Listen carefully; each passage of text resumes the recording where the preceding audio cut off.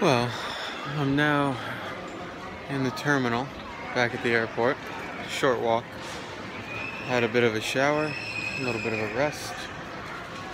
Got myself some Subway for the price of 10 Australian dollars, which is kind of cool. However,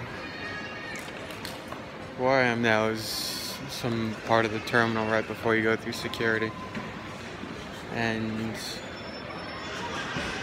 there's Wi-Fi here. It's the only part of the airport where I have Wi-Fi. But I'm gonna have to sleep here overnight. I mean, my flight's at 6:30 in the morning, so it's not that bad. But that's definitely a first for this adventure. The way I see it is that to get a hotel room would have cost like $250. And I don't really feel like paying that much. Had I known beforehand, you know, it would have made a difference. I got a bit of a rest, I got a shower, cleaned up. It's a big airport, you can find something to do. And, you know, I'm a little tired, but my spirits are good, spirits are high. And I'll just do some exploring. I feel like Tom Hanks in that movie Terminal, where he's got to live in an airport. So I'll see where I can bed down for the night. And 6:30 tomorrow morning I'm flying off to Vietnam, and that'll just be a 2-hour flight. The flight was hard coming over here.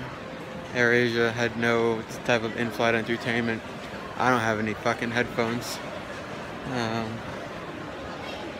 And like an hour before we were supposed to land, we had to like fasten our seatbelts for turbulence, so that started freaking me out.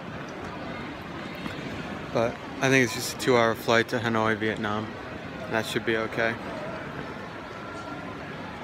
And maybe I'll take a nap in the hostel when I get there. But there's a Starbucks there. And they've got couches.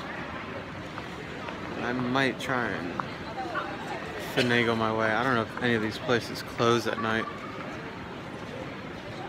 Either way, it'll probably be a lot more quiet here when the sun goes down. But I'm still on Melbourne time, which is 2 hours ahead. Which isn't that big of a difference, but it's like 8 o'clock now, my time.